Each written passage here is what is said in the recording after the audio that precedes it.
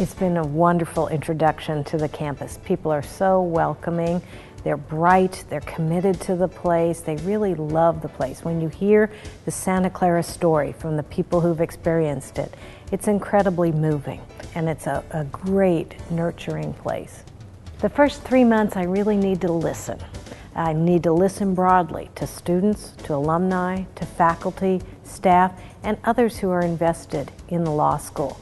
We need to think hard about our future. We're very strong now, but how do we grow even stronger for the future? And so that we can be one of the law schools that really comes out of this downturn in a positive, dynamic way. Welcome. You're entering a great profession, and I'm so excited that you've chosen Santa Clara Law. We're going to work with you to help you pursue your dreams, your individual goals.